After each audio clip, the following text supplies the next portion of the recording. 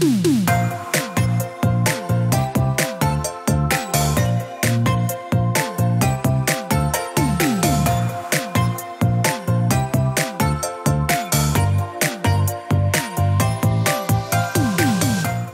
to the Plant-Based Podcast. Did you know that plants are truly amazing? Not only can you grow them and eat them, you can also wear them, drink them, nourish your skin with them, and so much more. Let Ellen and Michael inspire you to love plants as much as they do, as they chat with the movers and shakers in this wonderful plant-based world. So, let's dig in. Brought to you with Lava Light. Whether you're a novice gardener, specialist grower, or houseplant enthusiast, Lava Light can help you to nourish and protect your plants all year round. The collection comprises of 8 different horticultural growing media and pest control products, with each continually offering the same natural benefits from thermal protection and moisture retention to soil conditioning and continued nutrient boosts.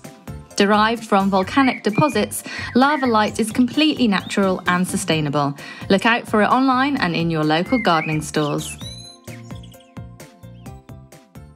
So today's episode is with Megan Webb, who specialises in the propagation and research of carnivorous plants, and having built up a collection of hundreds of plants as a foundation to that very research, I'm wondering what Megan's house must look like.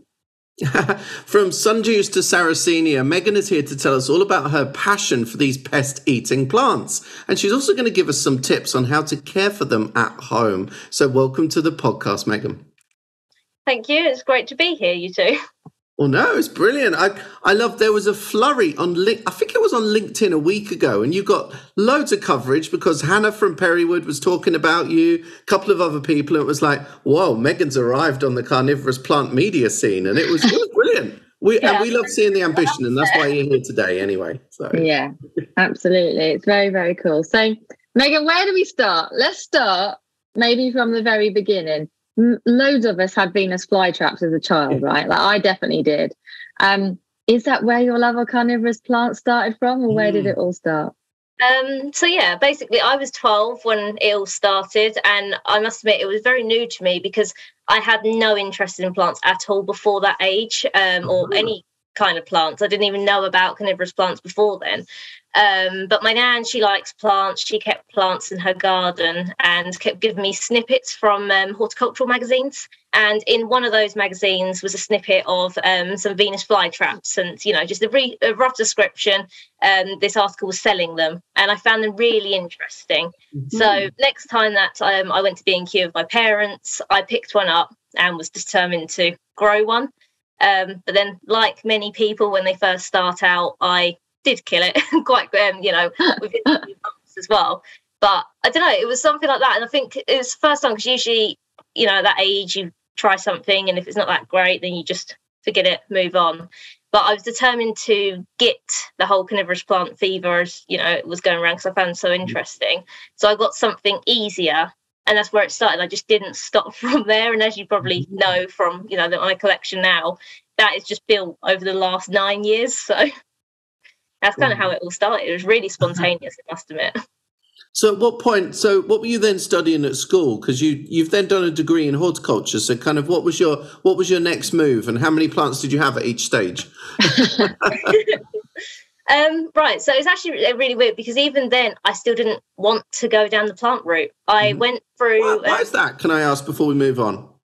I don't know. I think it's because my parents, the family that I'm with, other than my nan, everyone in my family doesn't like plants. They think they're messy. Right. They attract pests, So it was never a thing that I found interesting. And even at school, like when I had mentioned to a couple of my friends that I'd got this plant, they were like, oh, plants, that's weird. So they were like, it was one of those things where I was like, okay, I won't really mention it. I wouldn't delve into it, thought about it or anything like that. So I went through high school. Even when I got to college, I didn't take a horticulture course. I did photography, sociology, and stuff that just interested me. But then when I was at college, I needed a work experience placement. And the only thing that I could think of that was near me and was potentially plant-like at this stage, I had probably, I don't know, around 15 to 20 carnivorous plants at this point. So that hadn't stopped. It's not like I had given up with that. But I thought, oh, I'll try down the actual horticultural route because I hadn't looked into that before. Went to do Beth Chatto's for a year. This was when I was 18. And I was there for a whole year, just volunteering there, doing bits in the gardens. Really, really enjoyed the propagation and research side to things. So I did that a lot while I was there. And then it was, again, another spontaneous decision. It was literally the week I had applied for uni, but I had no intention of going. And it was for a horticultural course. It was either going to be horticulture or English, because I love writing. But then it was literally the last week before we were meant to start uni. I decided I'm going to go to uni, did a horticulture course. And that's where it started picking up. And then since starting uni and finding out so much more is when my whole passion for plants and carnivorous plants started. And then I just didn't, stop collecting carnivorous plants in particular. You are a spontaneous person, Megan. Very spontaneous. And still to this day, it baffles me when people ask me, oh, but something must have triggered it. Yeah. No, I really can't remember. There's nothing really that was a determining factor. Nobody really helped me with that decision.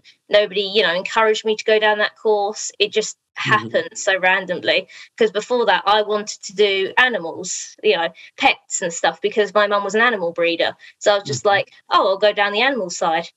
Last minute, literally last week, this all got decided in one. It's the universe, Megan. From that very first carnivorous plant that you had when you were younger, that did spark that interest in you. So you were just like being led along the path to horticulture one way or another, even if you resisted it a little bit along the way to do other things. So, well, we're very pleased that you did it and you're here. Yeah, I'm really glad, because it's something weird now, because I would never go back from it. Like it got this far. And I don't see that I could ever give it up, which is still really random because, it was never my top passion. I think it's always good to follow your instincts. And I think probably before I've talked on the podcast, I don't believe in kind of having these 5-year plans or looking ahead too much, because you have to just kind of follow what feels right at the time and be reactive. And too many people aren't. They don't follow opportunities that are in front of them because they got some massive plan beyond it. And sometimes you just got to follow what feels right at the time. And you obviously have, which is really cool. Where were you studying, by the way? I studied at Rishall. Cool. Yeah, Rishall University College. Did the 3 years horticultural honours degree. Yeah. Yeah.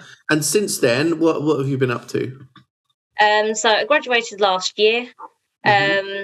In May, and I basically got offered a full-time contract at Perrywoods, hence why I stayed. Because whilst I was at uni, I did part-time there just at weekends, and then did a full-time role in the summer. And again, this was all just really around mainly, needed the money, needed to get more into it. Perrywoods really helped with plant identification. You did a bit of uni, but getting it hands-on, doing it daily really helped. Yeah. And then since graduating uni, I guess, I just worked full time. I didn't really know what my next steps were. I didn't really have one path that I could think of. But when it was at the end of last year that I got notified that I'd won the Aberconway Award, which is for under 30s based on their thesis and dissertations. And I didn't even know that Rishall had nominated me for this. And to win it was, a real big opportunity, just to get myself out there in a way my name was out there and what I'd done. Because my dissertation was about carnivorous plants as well, it was something so unique. And even when I won the award, it's something that, no one's ever done before. So I think that was my determining factor to then go, well, I want to basically get myself out there, teach other people what carnivorous plants are and what other people can do. So obviously I'm in quite a good, position because I'm a little bit younger as well. There's not many people of my age who even do carnivorous plants, mainly all older people. Lots of males are in this kind of hobby as well. So it was kind of that was my deciding factor, that I wanted to do stuff. Hence why I've done so much this year in the way of making my own blogs, done so many YouTube videos, Instagram, LinkedIn, everything that I could to try and get myself out there. And it's still building now.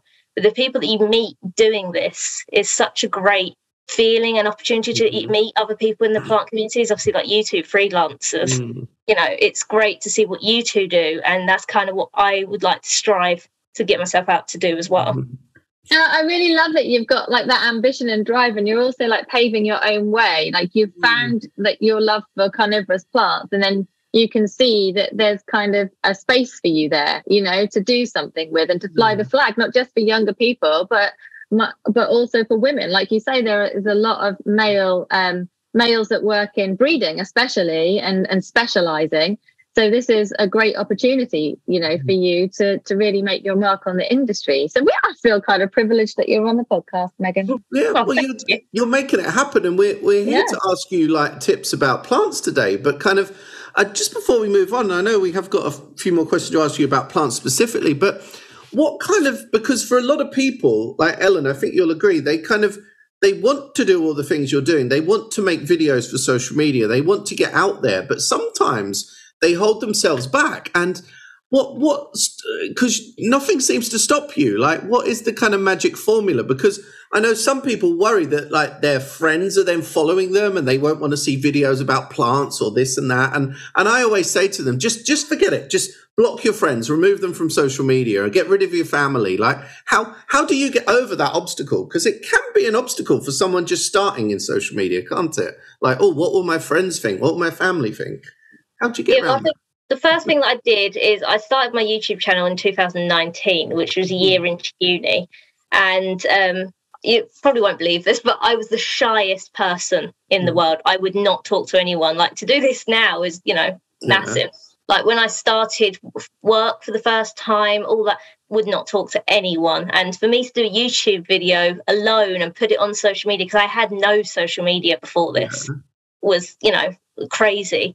But it was actually the people I met at uni that encouraged me. I made a really good friend at uni, and he did YouTube himself before them. And he was just like, you know, what you do is amazing. He goes, I've never met anyone like you. You need to do, you know, a YouTube video.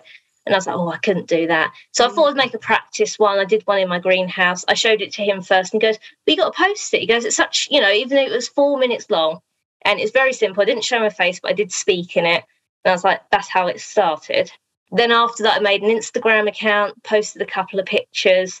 And then you get people from plant communities or people that comment on your stuff. It's not always going to be positive, and that does deter me a little bit. But at the same time, there's so many people that I've met, or so many people that have said such nice things. Again, what everybody's kind of said to me is such a unique and such a passion. You know, you need these kind of people in the world to do this kind of stuff. So the people that I've met along the way have really encouraged me to continue. Like, you just need that one person every now and again, even if it's once a year, once a month, whatever, just to say, I really like what you do. And I don't think that people realise how much that makes an impact on what you do. And I think that's the reason why I've continued now, because you get those days where, you know, you got the negative bits coming in, but then you get a message or something on your Instagram or on your videos, and they go, really like this, you've helped me grow plants. And you go, I need to continue this. And, you know, that's why I think I've just continued. And then I've built it to a point now that I'm trying to get out there as much as possible. And I've met so many lovely people along the way. Oh, I love that. So basically, honestly. Yeah, totally. You know, like Michael said, so many people want to do it, but just don't really know where to start or how to start. And I think the answer to that is you've got to just do it. You kind of got to battle through it and do it, you know, and it's all for the love of plants. And it is, I know that sounds totally cheesy, but what you're doing is for the love of carnivorous plants at the end of the day. And it's encouraging more people, you know, to get involved with plants. So that's so cool. So before we even get into talking about tips for growing carnivorous plants and the like, I'm still so intrigued to know about your personal collection of plants. Like, what does it look like? How many species do you have? You've gone from having 1 to having 15 to having hundreds. So where are they all? So I have 2 8x6 greenhouses, full to the brim, to a point I have no space left. I use square pots to maximise space, and I've got giant trays and shelving the lot. So that's all full. And then I have 2 plant stands indoors, which are for the more tender plants that can't deal with the frost. But practically most of my collection is outside. species wise, lost count. I have got so many multiple genus. I've got all the basic ones that you see from garden centres like Sarracenia, Pinguiculus, but I've also started delving into more rarer or difficult to look after. So recent years I've got to like Raw Radula, Drosophyllums and stuff like that, which people may have never heard of, which are just so unique. And that's another thing, is promoting stuff that people haven't heard of. Like when you think of carnivorous plants, you think of a Venus flytrap, or you think of a pitcher plant, or, you know, anything like that. But, you know, to then delve into something unique and be able to grow it is another great privilege, another reason why I want to continue, because there's so much to learn in this hobby alone. Definitely. What would you say is the most surprising plant that you've got? Because, of course, insect-eating plants, they all trap insects in many, many different ways. So I wonder if, first of all, just for listeners, can you explain just the top line of why carnivorous plants do what they do, roughly how they do it, and then some of the more unique ones you've got in your collection? It'd be good if you could just talk through those for us.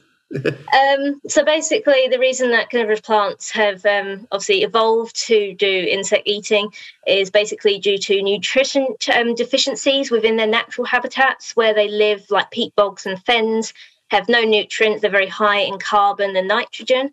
So the plants over the years have adapted to have another source to get nutrients from. Obviously, the atmosphere is basically by creating traps, so that be pitchers, snap traps, sticky leaves, or anything like that. And then the definition basically of a carnivorous plant is it must absorb and trap, capture and kill a insect for reproduction and growth purposes. So obviously you see plants out there which, you know, may drown insects or anything, but they're not necessarily carnivorous because they actually need to capture, kill and use it for digestive purposes.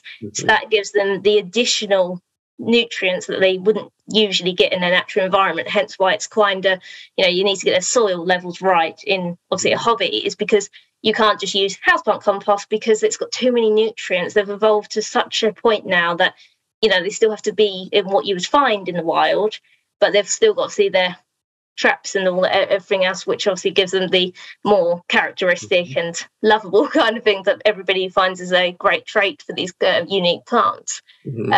So, you know, based on that, that's the reason why. And obviously they have adapted to basically where their location is, what would suit them best with capturing and digesting. So some, it's, you know, quick, like the Venus flytrap, it snaps shut to find prey fast. Others are more slower, like Drosera, for example, sundews. They will capture them on sticky leaves and then furl them up and then digest them more slowly. So it depends, you know, what kind of suits their environment and how much nutrients they need is based on what traps they have obviously adapted to. Cool. Wow. That's so cool. Do you know what? I was just thinking, like if they've evolved, you know, in order to trap and digest, you know, bugs, whatever, what were they like before?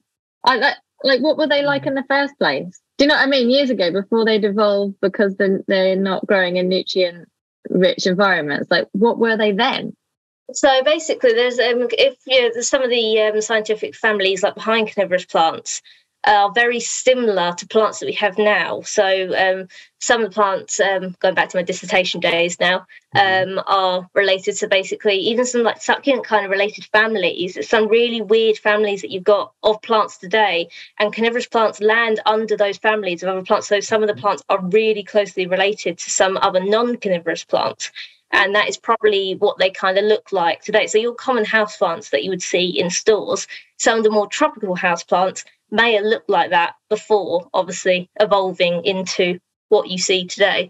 So in that terms, not many people know what they look like, but that is what, based on their families, they probably look like.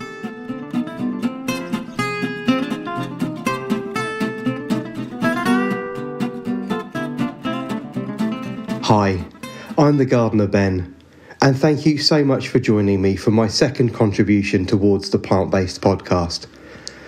Last month you heard me talking about getting the garden all sorted and tidied in January, and now that February has arrived, it's time to really crack on with some really important jobs. February sees the beginning of the spring bulbs, and the first of those is always the snowdrops. These tenacious little hardy bulbs pushing their way through often frozen and snowy soil, poking their beautiful nodding heads above ground. This is the perfect opportunity to split them up. I like to do this just as they flower, so I can enjoy them in their new growing positions. Over a period of years, snowdrops can get really quite congested and stop multiplying. So it's best to lift them at least every 3 years, divide the clumps up into no more than 4 or 5 bulbs and replant them into different locations. By doing this in the green, the bulbs transplant and survive much better than buying them in bulb form from, for instance, a garden centre or online. The bulbs are so tiny, often the size of a garden pea, that they don't last above ground for very long. So the most cost-effective way and the most successful way of transplanting them is the traditional way in the green, by lifting, dividing and replanting. These little bulbs are surprisingly deep-rooted, so do make sure when you lift the clumps you get well underneath the bulbs and leave as much roots intact as possible. Very quickly, over a period of 5, 6 or 7 years, you can make sure that you've got snowdrops absolutely everywhere for you to enjoy from the month of February all the way through to the end of March. Out in the garden, I've also now completed all of my rose pruning, and it's now time to build obelisks and plant supports. I've been doing this as a series of online tutorials, which has been really very most enjoyable. But growing roses like Claire Austin and the Wedgwood rose from David Austin Roses as statement pieces on pillars or obelisks is really rewarding. Instead of growing the rose straight up a wall or a fence, you can bring it right to the edge of a border and enjoy it from 360 degrees, which I believe is really, really beautiful. It's also time to start getting organised with some DIY jobs around the garden. I like in the month of February to bring the garden benches into the garage, allow them to dry for a couple of weeks and then start cleaning them up. It's always a perfect time of year to give them a new lick of paint and make sure they're ready for the season ahead. Not that I ever get much time to sit on the garden benches, but it's nice to have them looking smart, clean and tidy anyway. After ebbing a little bit during the month of January, it's now time to start sowing seeds. And if you're planning on growing sweet peas like I do, of exhibition quality, February is the perfect time of year to start sowing them. Follow my guide on how to chit and sow sweet peas, which I'm doing in a stage-by-stage guide, here on Instagram and, of course, on YouTube. Basically, it involves popping the seeds in to soak into lukewarm, room-tempered water for around 36 to 72 hours. Sweet peas, being from the legume family, have really hard outer coatings to their seeds and have problems germinating at low temperatures. And if you're growing under glass in a very mildly heated greenhouse, they can often rot before they actually grow. So chitting them in warm water just softens their outer coating and allows them just to push through that taproot. Germination normally takes around 7 to 14 days, and very soon you'll have a series of lots of little plants that you can start bringing on very, very slowly. Once your sweet peas have put on around 3 or 4 true leaves, it's time to pinch them out and move them into an unheated cold frame. They're going to need quite a lot of food moving forward, and they love an iron seaweed feed around once every fortnight. Once I've sowed the sweet peas, it's time to start thinking about the other crops which take a little more time to get going and need a much longer growing season. So during the month of February, I'll be starting my tomatoes, my loofahs and my aubergines off in the greenhouse. I think it's really important for the amateur garden to really slow themselves down in the month of February. And I'm often having to remind people online that you need to have planned your plant's next steps to grow successfully. Please don't hurry into growing things on windowsills and in the house when things only take several weeks to get established. You will end up, for instance, with a large tomato plant or cucumber with no next steps and nowhere to go. As a result, these plants often get leggy and weak, spindly, and produce very little fruit. You're often better being late to the party than you are early, and starting your seedlings off much, much later in the year. February is also the perfect time to get out and do some jet washing. This is not a job I enjoy doing in the garden. It's slow, arduous and very, very boring. But once it's done, your paths, patios and paving will not only be much safer once you've removed the algae and slime from the winter, but also look much smarter and cleaner. On a more personal note, here in the North Lodge Cottage garden, we're moving forward with our last huge garden project. This will involve around 7 tonnes of random walling rockery stone to be delivered from a local quarry, nearly 30 metres of sandstone paving, and the installation of a vintage water tank which I located close to home, which is a staggering 8 feet by 4 feet and 3 feet deep. The tank itself weighs over half a tonne and will contain over 3 cubic metres, topped with a beautiful monolith water feature stone, all set above ground. I've got a really busy couple of months ahead of me, so join me again in March here on the Plant Based Podcast. I'm the Gardener Ben, where you can find me across Instagram, TikTok, YouTube and Facebook. I'll see you all soon. Enjoy the rest of the month of February. Hi, it's me, Ellen Mary. I'm here to tell you all about people, plants, well-being, where you can find your magic through the power of plants and nature. We have a well-being retreat coming up on the 21st to the 23rd of April. It's in Norfolk in the UK, and it's all about reconnecting, resetting and rejuvenating yourself through immersive nature experiences. There's going to be guided walks, there's going to be foraging talks and walks, bathing under the stars, evening time walks, mindful gardening sessions, plants and crafts, plant-based foods. Everyone's going to feed off the amazing group energy, and it's all set in private woodland. It is going to be epic. You can even get a massage, you can opt in for a Reiki session or hypnotherapy as well. So check it out, peopleplantswellbeing.com, click on Wellbeing Retreats and you'll find all the information you need to join us on the Wild Wellbeing Retreat. I don't know if this is right, but I think someone told me once that the Venus flytrap had evolved from the sundew, or the other way around. Or is that a random fact? Some of them are related to others, but probably no, I wouldn't say that. I can't remember. There is either flytrap or the sundew is very closely related to one of the others within the carnivorous plant family. I can't remember which one it is, but yeah. So some of them are closely related to another. Same with like other plant families, but I don't think it was the sundews and flytraps. But yes, some of them are quite closely related. Okay, and there's ones that work underwater as well, right?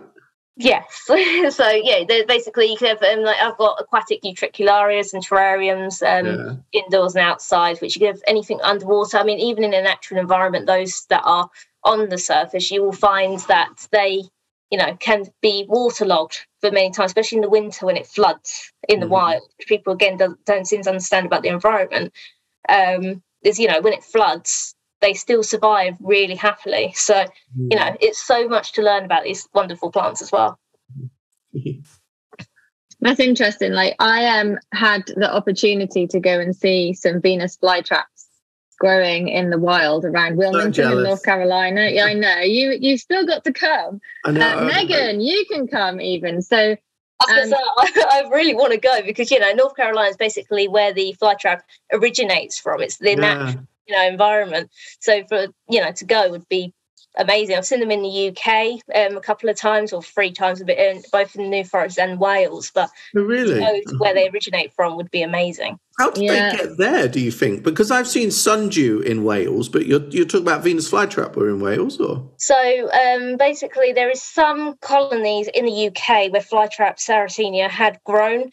So in Dorset, there was a colony of Sarracenia purpurea, which thrived in the UK, but unfortunately all got dug up because they're an invasive species, obviously, when they're considered, because they're not native to this, obviously, country, which is a shame because they were thriving so well. And if you think about their natural habitat, many of them are almost extinct because obviously they've been dug up by, poachers. Obviously, you've got the environment as well to consider that. So there was colonies of flytraps in the UK, but a lot of them have been dug up. If not, they're on nature reserves for people to see. There was actually some Drosera along the Norfolk Broads last year or the year before as well. Yeah. So the area around Wilmington in North Carolina, it's a 70-mile radius, and it's where native Venus flytraps grow. But there's also Sarracenia and loads of other stuff growing around there as well. And the reason why I was saying is because you were mentioning about the water. It's all very, very boggy. There's lots of water. It does get flooded, and they're just in the perfect environment, to thrive. And when it was a beautiful experience to see them. Like, there's areas that are made specifically for you to be able to walk through so you could see them, but then you can also go and venture out into the wild and see if you can try and find them as well, which is a little bit harder, obviously. But it is absolutely beautiful to see them, and there's just something really captivating about carnivorous plants. Wherever they are, even if they're in a pot at home. Having a Venus flytrap at home or a little sundew, you can't help but keep looking at it. Did it catch anything? Has it moved? Did it catch your fingers? Yeah. Have you got some tips for growing them at home? Because, like you said earlier on, you get your first Venus flytrap, probably going to kill it if you don't know what to do with it, or you might think that it's died over winter and it hasn't really. So, have you got some tips? Yeah, I think that's what most people think. But yeah, tips for growing them at home, please. Okay, so one thing obviously I guess people don't understand is those found in garden centres. This is one of the hardest things about growing them and working in a garden centre is that they are sold within a heated garden centre. So for people who've never grown them or never done the research, they see them as house plants, and they unfortunately are taken home, placed on like a dark shaded windowsill or in a heated room, and they die quite quickly and decline. So obviously going back to North Carolina, where they live, they have hot, sunny summers, and then they have cold, frosty winters. So a lot of people don't obviously, they think they're from the tropics, jungles, rainforests. I've heard it all. So for example, the flytrap, it needs that winter dormancy along with, other common ones like Sarracenia. They need the winter dormancy in order to survive multiple years. You can skip, say, the first dormancy or, have them in the summer, but then they need that winter dormancy in the winter. Whereas, unfortunately, they will decline and die. My advice to people wanting to obviously grow carnivorous plants is to find out what plant you want first and to find out about it. So if you're looking for carnivorous plants to grow inside all year round, you'll be looking at like the monkey jars, which is in the Nepenthes, the subtropical, tropical species of Drosera, sundews, all great candidates, even for terrariums, windowsills, grow lights, anything like that. I mean, you can even grow your Venus flytrap or your pitcher plants, Sarracenia, inside all year round under grow lights if you would like to. But it's knowing about dormancy requirements and where these plants originate from. Obviously, if you've got Nepenthes, they are obviously from more tropical environments. They need the humidity and the heat. So, yeah, I think growing them, for me, I only got my greenhouse 3 years ago. So the ones I had, those 15 to 20 that I had during the time without the greenhouse, at the time, it's quite funny actually looking back on pictures. What I thought was really healthy growing actually was not. If I look at the pictures today, I kind of cringe because of how bad the plants kind of looked. So you got like your droopy fly trap with yellow leaves, and me thinking that was great because you don't realise how much sun these plants have. So my greenhouse now is in a south facing garden. It gets basically the sunlight from the second it rises to the second it sets. So that's about, it could be 10, 12-hour cycle a day. Hence what brings out coloration and stronger leaves and petioles on the trap as well. So I think it's just knowing the requirements for your plant. I find it really well growing them in a greenhouse because I can grow multiple species, even some of the rarer plants I can grow out there. I've brought in several in my windowsill at the moment. It's just jam-packed full of plants for winter. That are a bit more tender that can grow outside all year, but then they might need winter protection. So I think it differs on which plant you want to grow.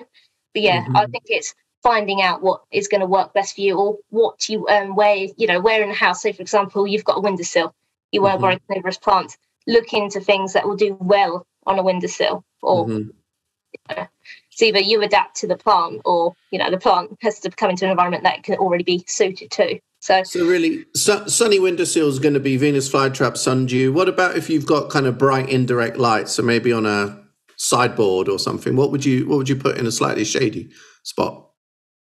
So that would be Nepenthes, so the monkey jars, the jugs on them, or the little pinguicula, which are your butterworts, which are little rosette plants with the sticky leaves.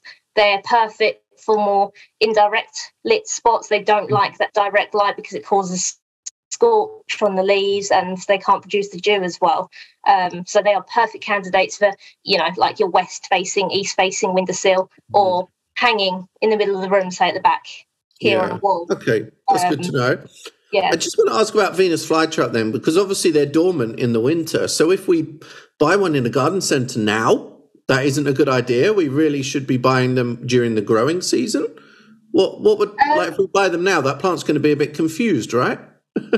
So basically, if you're buying this time of year, because this is the best time of year, this is the time of year I go crazy with buying, because I love buying this time of year because they're dormant, but it depends where you're buying them from. So if you're getting a Venus flytrap from a garden centre this time of year, skip dormancy, because it's not going to have your dormancy based on where it's been. So keep it inside on a windowsill, under grow light or whatever, and then in spring, you could either continue keeping it inside until next winter, or then you can move it out to a greenhouse, which is a little bit cooler, and let it adapt. So it's more adjusting it to what it's good, where you want it to grow. But I would say this is the best time of year to be growing, even if obviously they're not currently dormant and you're buying them from a garden centre. This is the best time because you get to see a year's worth of growth rather than buying them just before dormancy, say, sticking them outside and then getting confused. God, I love your passion with this. You obviously grow them from seed as well. And haven't you made some of your own hybrids? Or have I dreamt that? Yes, that's something that I've been working on the last couple of years, is creating my own Sarracenia hybrids. I'd love to name one after something very close to me. So, like us. I love appreciation. You could call one Ellen and one Michael. I'll get 3 then. But that's amazing. So how's that going then?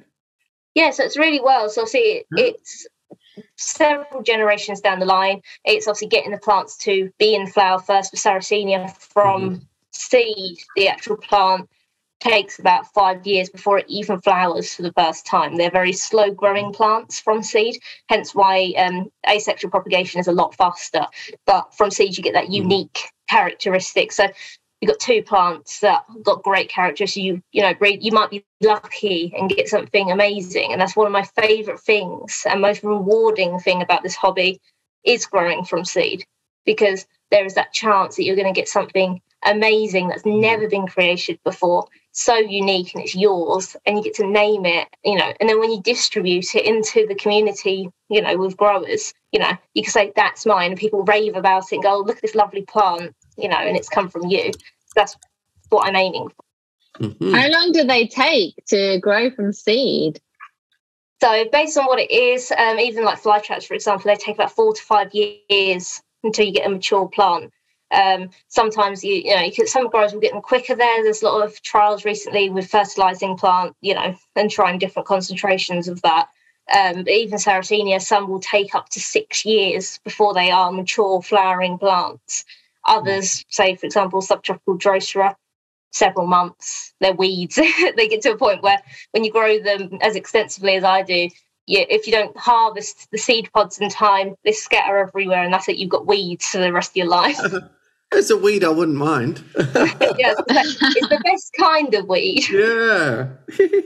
Oh, wow. Like, I've got all these ideas now in my head. I want to have a go at, sowing seeds. I've never done that before for carnivorous plants. I've never really grown that many. I had a few on my balcony here in North Carolina.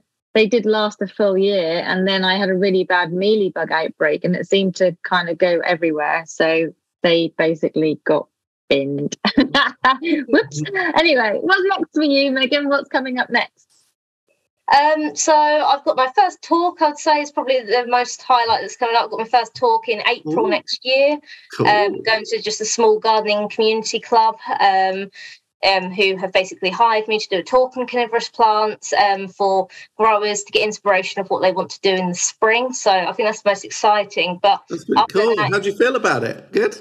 Really excited because I've never done anything, like that. I've always wanted to kind of, I'm promoting myself at the moment, trying to get myself out there to do a talk in front of people. Presentations have never been my strong suit in life, but to do that kind of talk is going to be a massive step in a direction. But it's really interesting to me that the first word you used wasn't nervous; it was excited. Yeah, it's so cool. You've got such a positive approach to all this. Yeah, of course you're nervous. You'll admit that, we all are. But excited is your stronger feeling, which is just brilliant, darling. Really cool. I think when you're this passionate about something, you two could probably say from experience as well that you're so into what you do, and horticulture is basically your lifeblood. That it doesn't matter what is thrown at you. You find a way to get over those fears because. In uni, presentations was terrible, but I'm more excited than nervous. But you have to, we're all, every time you learn from those, but if you're not in the situation, you don't get to improve or see what you did right or wrong. That's the thing. And also, you'll start to find, and you probably know it already, the feeling that you get afterwards when you knew that you were really nervous, this kind of euphoria when you sit back and you're like, oh, that's cool. What's next? That is just addictive. So, yeah, you got it right. Yeah, perfect. That's some wise words from Michael there for you, isn't it? I know. I'll take whatever I can get.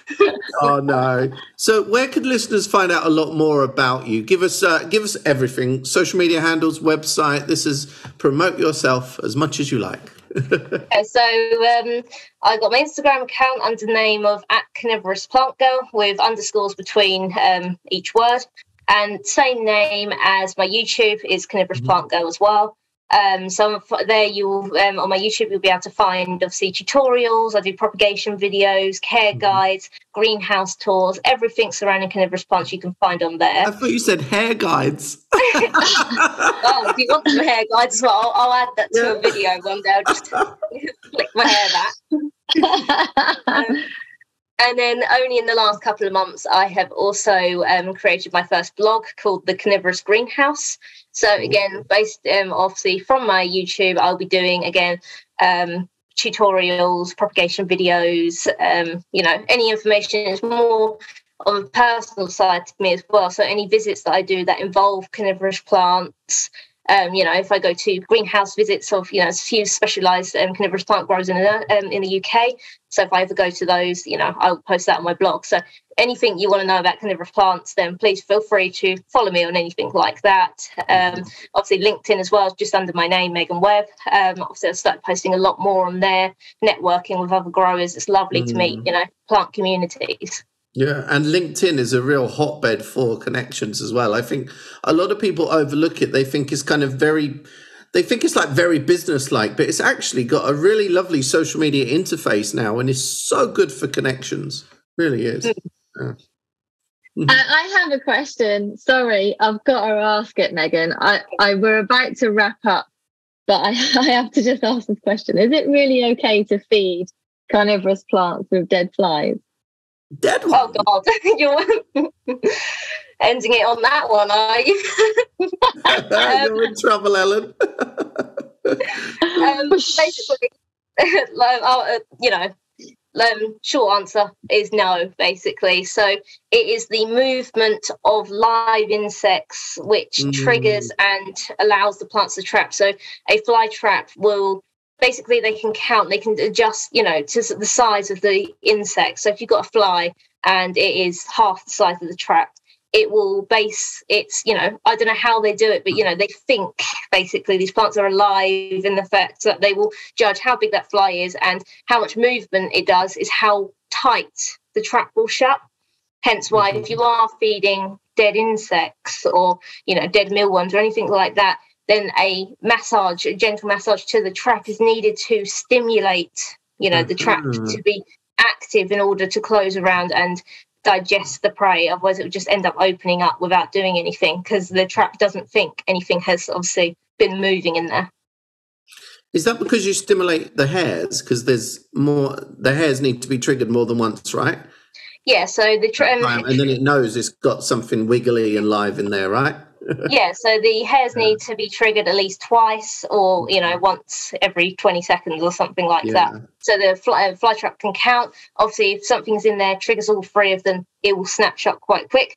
But then if there's nothing moving whilst the trap is shut, then it thinks it was just wind or something like that, or sometimes water drops can trigger them to close. But obviously in a fly trap's life, it can only close that one trap 3 times. Otherwise, it will die. So if you are, for example, kids and garden centres that go around poking every single trap, if you was to do that 3 times on every trap, that plant's got no traps left. So that's when, you're taking all the energy, the amount of energy it takes, especially for a fly trap to close on prey, is very costly to obviously what they've been adapted to. So yes, be careful with obviously what you're feeding your plants as well.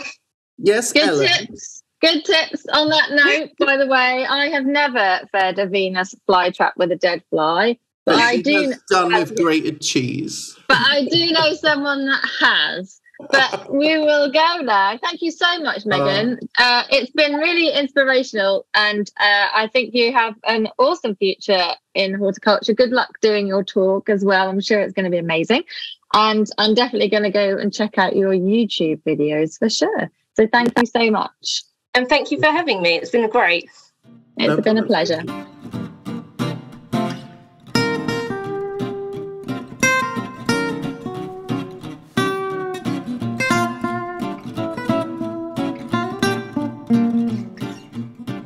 Hello, it's Julia from Parker's Patch here, and I'm hopefully going to encourage you to grow something tasty because I'm passionate about growing your own. I can hear you all groan that it's far too cold outside to start thinking about growing fruit and veg. Well, if you have a warm place in your home or a propagator, now is the perfect time to sow a number of things, including tomatoes. Tomatoes need a long time to grow and mature before they are ready to fruit. So by starting them now, it allows time for good, strong roots to form. I know light is an issue if growing in the house rather than a heated greenhouse, as seedlings can become leggy and look weak. Well, there are a few tricks to counteract this. You can wrap silver foil around a piece of card and place behind the seed tray or pot growing on a windowsill. The foil will reflect natural daylight back onto the seedlings. Or you can do what I do and buy silver card cake boards, usually sold in packs of 3 from a certain cheap high street store. Or you could just bury the long stems when repotting by more than half, and those little tiny hairs that cover tomato stems very cleverly produce roots. If, like me, you started chilies last month in a propagator or under bubble wrap, you will need to keep an eye on them to stop them from drying out. On sunny days, I open the tiny vents in the propagator lids. It's really good to let the air circulate. Just remember to close the vents at night. Other veggies to sow this month are radishes, peas, early salads, aubergines and peppers. I love padron peppers, so I'll be starting to sow a tray of these soon. On a dry day, you can plant out onion and shallot sets. Simply nudge them into the soil. No digging is required. Sets look like immature onions, which are heat treated to eradicate diseases. A tip though, scatter some light branches or twigs over them once planted. This prevents birds from landing and pecking the sets out of the ground. Of course, if this happens, you can just pop them back into the holes, but it's 5 or 10 minutes spent that can be avoided. Now, if you're looking for a fun thing to grow and something to occupy children during half term, why not try to grow your very own sustainable sponge, otherwise known as a loofah? All you need is a jam jar, kitchen towel and a little water. Seeds are available nationwide, and once they arrive, pop 3 or 4 into a jam jar onto moist kitchen towel. Replace the lid and leave somewhere warm, like an airing cupboard. Pot them into compost when much bigger, but you must keep them in the house or a heated greenhouse. Only when it's much warmer can you plant them outside in a sunny sheltered spot. They grow and look like cucumbers, so they will need support, but they are fun and they'll be ready for picking in the autumn. So happy growing, and if you want many more ideas, there are lots to inspire all ages in the Little Growers Cookbook, which I co-wrote last year, available for most retailers and a perfect gift for spring. Brought to you with Lava Light. Derived from volcanic deposits, Lava Light can help you to nourish and protect your plants all year round. The collection comprises 8 different horticultural growing media and pest control products, so why not look out for their colourful packs either online or in your local gardening store.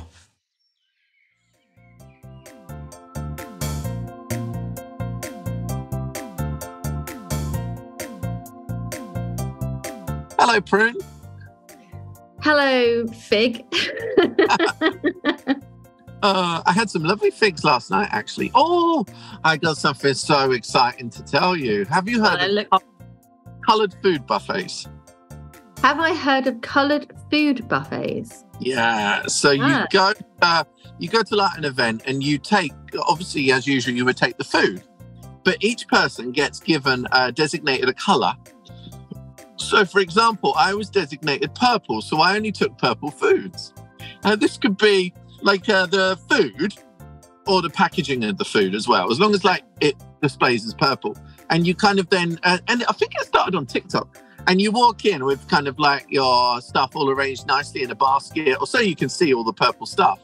And it was really put together because my purple basket was, I lined the basket with sexy black velvet, and then inside were blueberries, which are obviously kind of purpley, figs, some really nice figs, some grapes, balsamic salad dressing in a bottle because I also had a red purple lettuce, Pringles, a really cool Pringles in a purple tube, like some iced teas in purple tube. There was, oh my God, embarrassingly, cheese strings.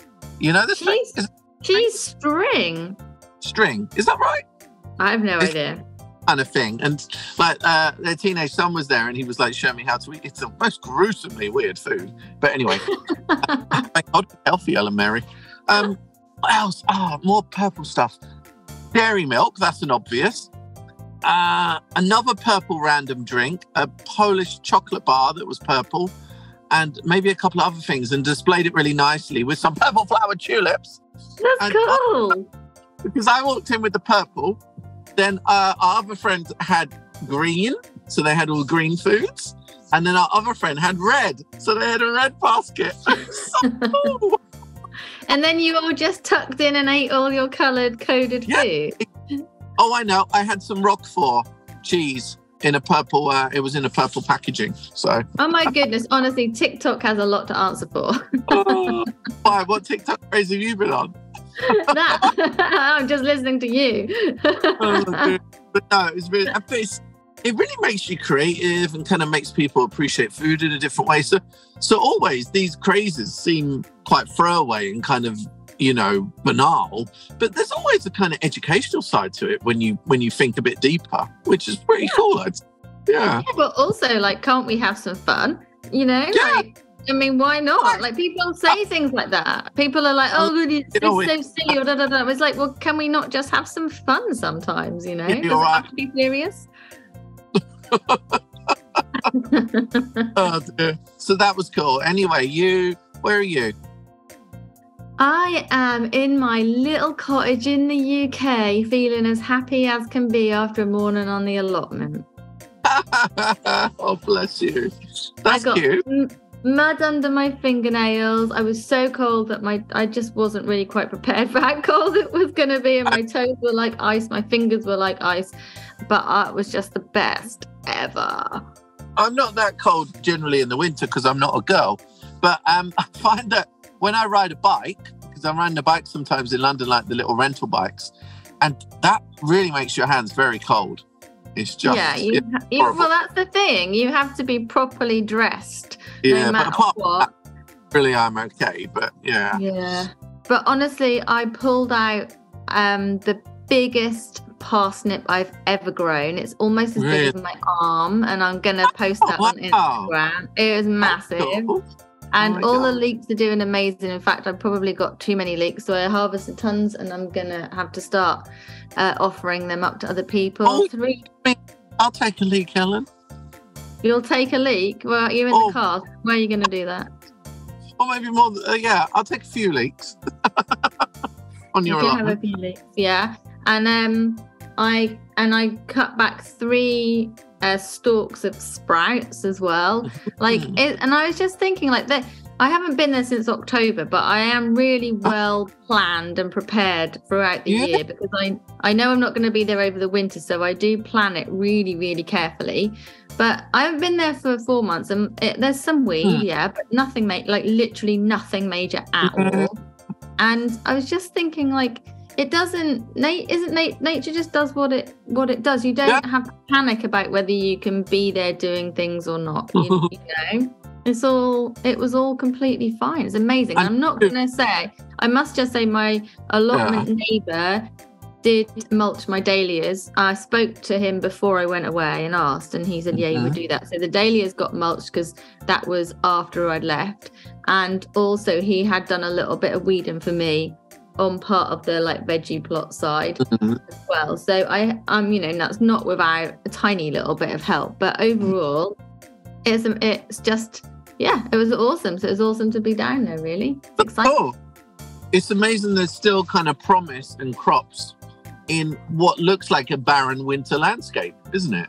That's cool that it still be productive. Yeah, and I honestly, I mean, it's lush to harvest all your fruit and veg and whatever throughout the summer, but I think there's something really special about harvesting in the winter, you know? Yeah, definitely. Yeah. Like winter veg is just like special. There was one cabbage, like the outer leaves were looking really awful, but you take them off, inside was perfect. There was actually 4 or 5 stalks of sprouts, but I took away 3 today.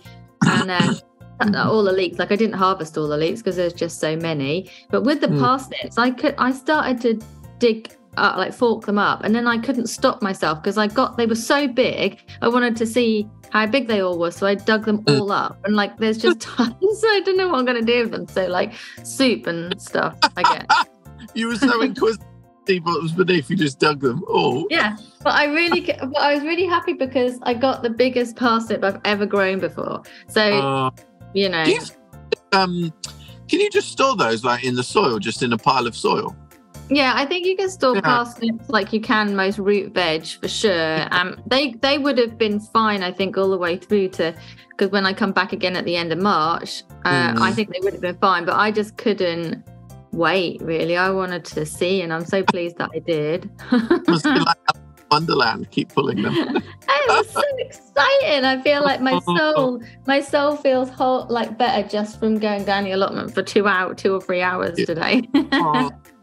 Well, I was just fannying about in the garden last couple of days, and like I wish I had conifers, because when the leaves are off the trees, it's like it makes the garden so bare. It's just really good support for conifers in that situation. And obviously, like, you know how my house is, like, it's overlooked by this other window, and I'm just kind of like, but no, it's fine. But do you know the funniest thing? I was filming with Jen, who you know, my assistant, this morning, and she and we're talking about the garden, and she's like, "Oh, are you gonna jazz it up soon or something?" And I was like, Jen, this is winter. This is what a garden looks like. Just like, honestly. And she's younger, so it's the impatience of youth, you know. But your bulbs must be coming through, actually. Yeah, the bulbs are coming through. There's loads and loads of daffodils, tulips, hyacinths. There's even some alliums. And to be fair, the hyacinths that have come through have already started to develop flower heads, which is slightly worrying, because if we do have like a heavy frost or snow, then that is... No, they'll be fine. They'll be fine. Really? Last Holland, I was in literally from like, I think it was in mid-March, I was in Holland, and the hyacinths were coming up. And then we had that unexpected cold snap with snow on top, and they're fine because they're hardy. They're perfectly hardy. And so they had snow on top, and it melted, and then they were fine. Yeah. So as long as it's not not sustained cold, heavy snow, that should be fine. But fingers crossed anyway. Like they're all popping up. I had to have a good weed around them. There was a ton of like annual weeds about, which I've removed most of, and I noticed that a lot of they don't die with the frost, these weeds. I know, it's always the weeds that manage to survive through the cold weather. A lot of the daffodils haven't come up, which is really odd. So I don't really know what's going on there. But there's loads of tulips and stuff. From second year, third year, or first year, you mean? I know I planted out new ones in September. It's still a bit early because it still is quite early, isn't it? It's what, early Feb? Yeah, I think not yet. Why are the tulips? Why are the tulips up and not the daffodils? Well, I've got various things coming up, but I'm not sure if they're my new plantings or actually my repeat performers. I'm not sure. So, but I tell you something that people need to do that they don't realise is to water the bulbs that are in containers. Yeah. Because I made that mistake last year, and I saw a post today about watering tulips at least 4 times before they flower, and that is really good advice actually, because you can easily forget and think that, oh, goodness is all in the bulb, they don't need any intervention. But they really do, to be honest, to get the most in pots. And I saw a poor little hyacinth pot at a cafe today I was with, and it was barely coming out of the crown of foliage to flower. And again, it's because it hadn't been watered. And people kind of whack these things out on tables and don't do that. And it's a crime. It's a crime against plants. No, you're right. Yeah, they do need some water in pots. Like this time of year when all the bulbs start coming through, everything kind of just snowballs, and I love it. Yeah. I do as well. It's just the best. It's the best. It's just the best thing. And after a long winter, there's no wonder why we all get excited when bulbs pop up. And it's the same every year. Like we have the same conversation every single year, but it's not like still the most exciting thing to see. Yeah, totally. So where are you now? You're in a car. Like what? Where are you off to? I'm in Woodbridge. I'm going to see some friends later, and I've actually got some little. This is actually quite timely. I'm not going to pick them up. Actually, I'll break them. But we've got our carnivorous plants episode with Megan this week, and I actually have a few carnivorous plants in a bag because my thing now, like I got friends. I'm of the age where my friends have different kids and blah blah blah. And I tend to take gifts for the kids, like little plants. And it's amazing how much they love that. And I really love to do it as well. And kind of, this is for 2 boys, and it's like carnivorous plants. So you got a Venus flytrap and a sundew. And it's just, I think that's such a cool thing to do, isn't it? Oh, that's the cutest thing. You're like the cool uncle that shows up and gives them gifts. Also, on the other hand, it's also just really easy. I don't think about anything too complex. Oh, Venus flytrap, that's a tick. Done. But to think outside of that, I remember seeing my friend's little daughter in Holland last summer, and I took a polka dot begonia plant because then they're kind of like, oh, you can count the polka dots and la la la. So that was cool. Yeah, that's really nice. And all the better for getting young people to love plants. So it's like a double whammy. You're the cool uncle, and you're sowing the seed. I know. I'm looking forward to seeing you next week, Ellen. I know. I'm looking forward. I'm looking forward to seeing you too, as long as you're kind to me. Of course, I will be. We're going to Peat-free Houseplant Nursery, Winter Garden as well. So yeah, really cool. And then the week after, I know, like that again. That's coming around really.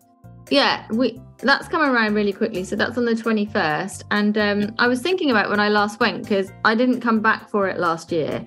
So the last one I went to was in 2020, and it was just before lockdown, where I didn't really know any of the virus stuff at all was going on, and people started saying, oh, should we elbow bump or should we heel tap? And I remember thinking, why are we doing this? Do you know what I mean? So I haven't really been since then, so I'm really looking forward to going, and there'll be loads of new faces, because also since 2020 so many more people have kind of got into horticulture and then got their accounts going on Instagram and got involved with the media, and so there'll be like a load of new faces there as well, which would be really cool. It's banging. It's banging in the horticulture world. I thought of you this morning because I was filming some content, and you know how we are. We're not really the type of people that rehearse or practice stuff before we do it. We just tend to go balls deep. And I was doing some kind of tabletop kokedama, calling them moss wraps. Moss wraps. Isn't that a cool phrase, Ella Mary? Moss wrap. And And I kind of like, my method was kind of like, I was learning it as I go. Do you know what I mean? And there was this moment where like the bit fell off and then this, and it was like, and like, obviously that's on film, but I won't use it. But I was just thinking, this is exactly like Ellen does the same. She just does it. This is the spirit of just like my style of learning is to learn as I do something. If someone shows me, I'm kind of crap because I need them to show me as I do it. Or if I've got written instructions, that doesn't work either. I have to do it as I do. And so this is, and I think, like sometimes like, oh God, why am I like this? But then also that's how we kind of learn and evolve and kind of try new things as well. So, but I wouldn't change that about myself. But in the moment, I'm still always a bit like, oh, bloody hell, Michael, what are you doing now? Do you remember when we recorded plant-based podcast on TV? And we were both doing loads of little like creative projects, and they were always messy, but we were just doing them there and then. And before you get started doing anything like that, you think, well, it looks so easy, like there's no reason why I can't do it. And then you start doing it and it's like messy and you get annoyed with yourself because it's not looking quite how you want it to look. That's what happened with Wabby Kusa recently. And I was just like, why do I do this? I'm not really that good at it. And I think because maybe you're the same, I always have this strong vision of what I can create. And sometimes I can't describe it, but I can see it in my head. And that's what propels me forward, really. But sometimes just the route to get there is not always as clear as you would hope. But no, it's cool. Moss wraps. Remember where you heard it first. Okay, I'm wondering if we should manage our expectations better when we next do a creative project. No, because that stifles creativity. Get in a muddle is what I advise. My Wabby Kusa definitely got stifled in creativity somewhere along the line. It looks poop. No, I'm sure it's fine.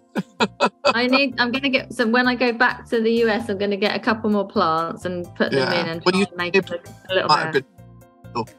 Pardon? It might have been a clever angle.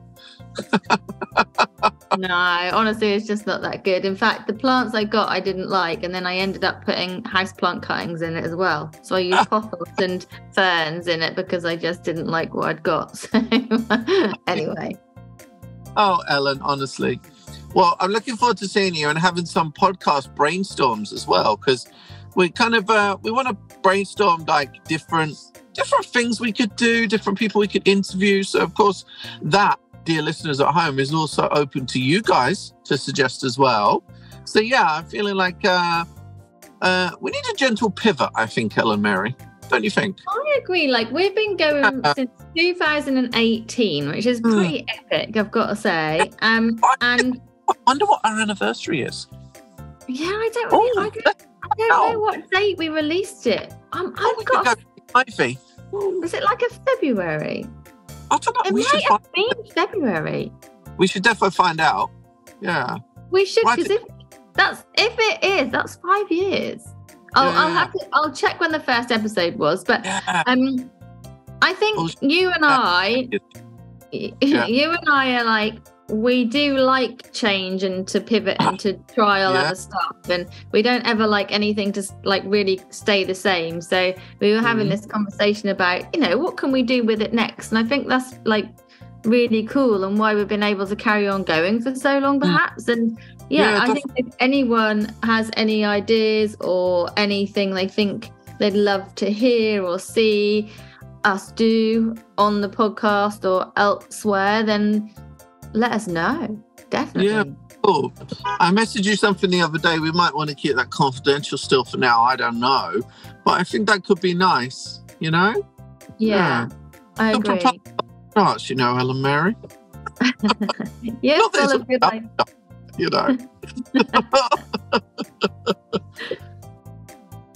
Yeah, so brainstorm central. Yeah, okay. So we're going to brainstorm next week.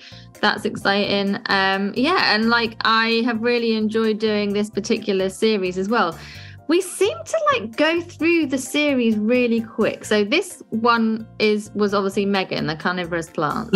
And we've got like Chris Young coming up. We've got advice from the RHS, something else, I think. But the series it goes so quickly, and I just record batches here and there, which works really nicely because then, yeah, that works geographically or kind of works nicely when we can fit them in, and so it feels like we get them in the bag quite soon, which is cool. Yeah. Because put them out at the right times that mean a lot to the listeners as well. So very cool indeed. Thanks so much. That was the plant-based podcast appreciation moment. Bless your cotton socks. Oh dear. So what are you going to be doing? I bet you're still jet lagged, right? I know, I'm fine today. Yesterday I was like a zombie. Like I literally couldn't function. It's ridiculous. I decided I don't ever want to do night flights again until I'm rich enough to fly business so I can lay down. That might be never. I've flight for a long time now, and it's just that weird upright sleepingness is just it makes me shiver. Yeah, it is grim, and I get really restless legs and I can't put my legs up, and then I get up and walk around, and then I'll watch something, and then I'll try and snooze, but I can't because I don't know, I'm just rubbish. So I don't sleep. So there's no sleep, and then there's jet lag. Anyway, so yesterday was a write-off.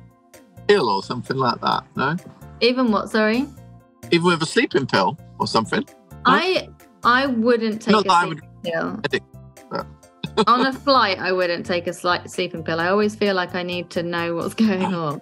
That won't surprise you.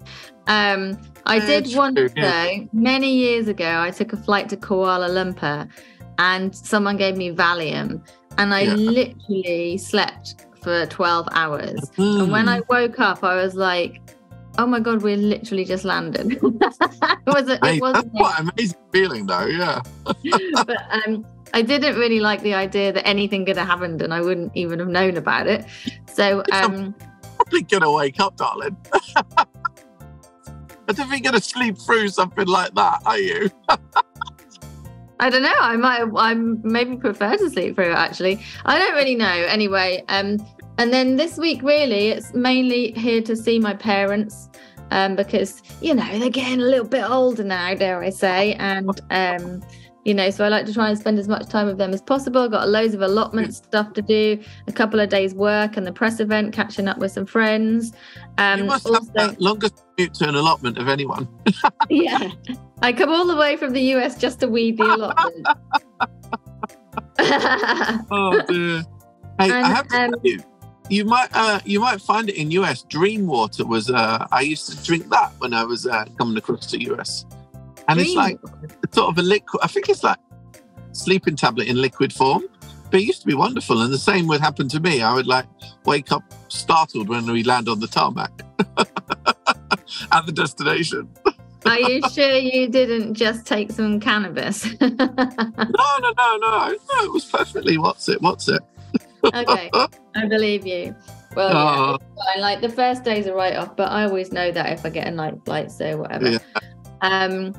So yeah, it's all good. And then like I get back and there's piles of post and 90% is rubbish, but you can always guarantee there'll be one thing that I've missed or is really bad news, as in like somebody got a speeding fine driving my car or this time I hadn't paid my water bill, but I didn't even know I had a water bill. And they were literally sending in the, I don't know, not the bailiff, but sending it to like a credit thing.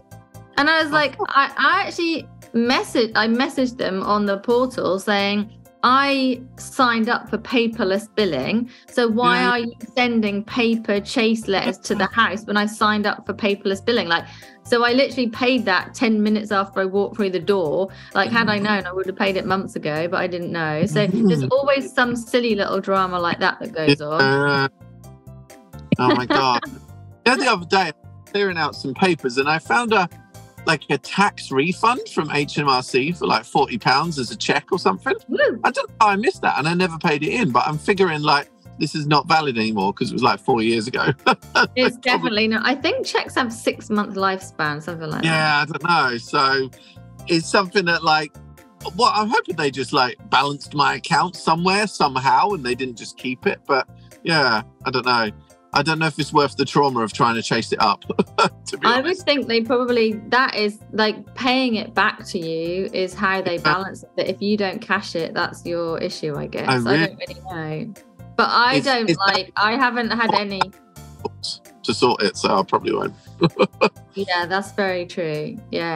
Unfortunately, I didn't have any rebates on the doorstep, but Yeah. a ton of seeds. So like millions of seed packets, and I got my sweet peas for the year. They arrived. I get them from a place. I get them from a place called Owl's Acre Sweet Peas. So I'm going Winter Sunshine, Spanish Dancer, and a Beaujolais this year, which I've never grown before. And 2 of those are Spencer Sweet Peas, which are the ones that are often used for show sweet peas because they have like the lovely 4 straight stems, which is really cool. So yeah, I've got tons of seeds to sort, and it's a busy time of year. How wonderful, Melanie. Mm-hmm. Well, I'm really tempted to go in this garden centre. I'm sat outside, so I'm trying to think of ways to end the call. That's just like really rude, but like we could just end the call basically right now. Well, you know, it might close soon. Anyway, it's been a pleasure. I'll chat with you next week. Oh, Wondercrumb, absolutely. In Technicolor, glorious Technicolor. Maybe. Well, no, you are in colour in real life, right? You're not black. But I'm in colour here also. I mean, I'm not going to wear a dream coat or anything. Cool, but I'm looking forward to see you. Don't be late is my advice. Oh my goodness. Enjoy the garden centre. Thanks, babe.